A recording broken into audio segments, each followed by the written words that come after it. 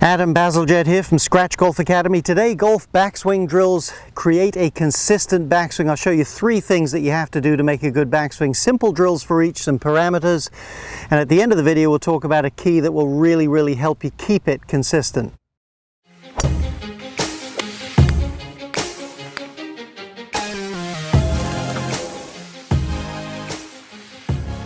Hope you'll consider subscribing to this channel. Helps us build momentum and bring you more free content. Hope you go to the App Store and check out the Scratch Golf Academy app. Lots of stuff there, including full swing courses and short game courses, etc. Okay, so if a backswing's going to be good, it's got to be good. It's got to have reasonably strong positions. Most people's backswing are a lot more repeatable than they think. They're just not a very good backswing. So let's look at point number 1. That's the body motion. Let's have a look on TV. So there's Michelle Wee in her younger years there. David Leadbetter as her coach, my old boss there. Let's put a line on her spine, and basically when we look at the pivot, it pivots around a pretty stable axis. Does her head move at all? A tiny bit. There's a little bump of weight to the right, but round numbers, that's right around the axis. And when you look on the downline view, again, you'll see she pivots around that axis. Her turn is very perpendicular to her spine angle. So we need to practice the body motion without the club a few minutes a week away from the golf course. Here's what you're going to notice. 2 things. When you look from here, most people are either too bent forward this way, or they tilt and their hips slide and they topple that way. If you're a tilter, keep your bend and try to picture a nice tight turn around your spine like so that this stays compact. If you're the kind of person that's here, what you actually need is more extension or lengthening of this trail side. You just have to practice it till you get the feel. And as we look at it from this angle, if you notice in your golf swing, as I do a little bit in mine, a tendency to get away from the ball, you need more side bend in your backswing. So as you're pivoting, slightly bend towards the golf ball, etc. And what you need to do is find out what the right feel is for you. My tendencies get too much this way, get too far from the ball. I know for me, I have to feel some stretch in my right side and some bend towards the golf ball. Get to know your feel and map it in. Number 2 on our list here of good backswing traits, and you need some space between your head or your body and the club if you like. So Jack Nicklaus showing great space there. Left arm slightly bent, but still great space. Location is looked at from down the line. Let's look at Vijay Singh, just a great looking backswing. There's certainly some space here, but if you look at his left arm plane, which is what I want to focus on, it's almost right across his shoulder plane. That's a great look. But you have options there. You could do, say, Gary Woodland.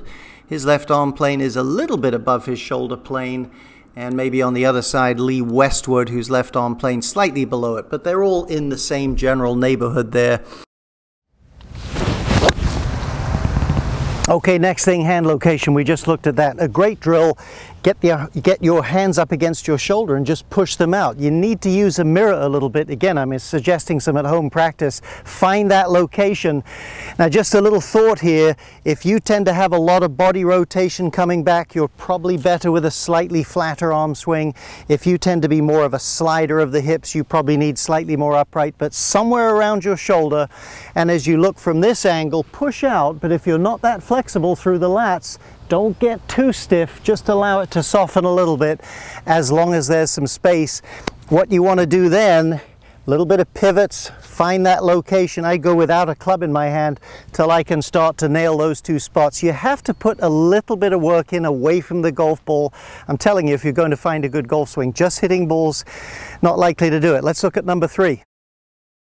Aaron Baddeley on the left, Davis Love on the right there. So 3rd and final one, you want a nice full free wrist cock, and you want the club in balance. So if directly at the target's there, hey, I've chosen Davis Love and Aaron Baddeley because they're a little bit off that, showing you there's some parameters certainly, but balanced, fully hinged, relatively pointed down your target line.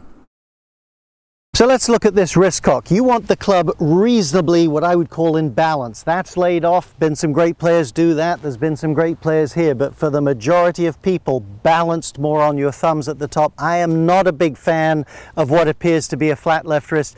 Your wrist can be flat and your knuckles still stick out a bit when you make a golf grip, so it should have a little bit of angle depending on your grip. Here's how I would go about it. And let's assume your grip's enough in the fingers and is relatively wrapped over the club.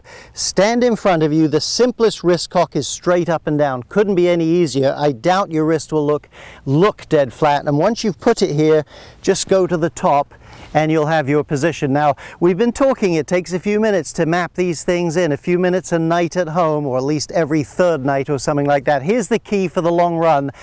If you're going to play good golf, you need, number one, a pretty good backswing. You have to have a lot of timing and coordination to get way out of position and recover consistently. Number two, it has to be automatic enough for you that you can really focus your energies on the target and the flow in the downswing. So once you've found these three spots for yourself, do about 5 minutes a week maintaining them and hitting them. It'll become just automatic. You will play better golf for the long run. A little bit of work involved. You can do it, you'll play better.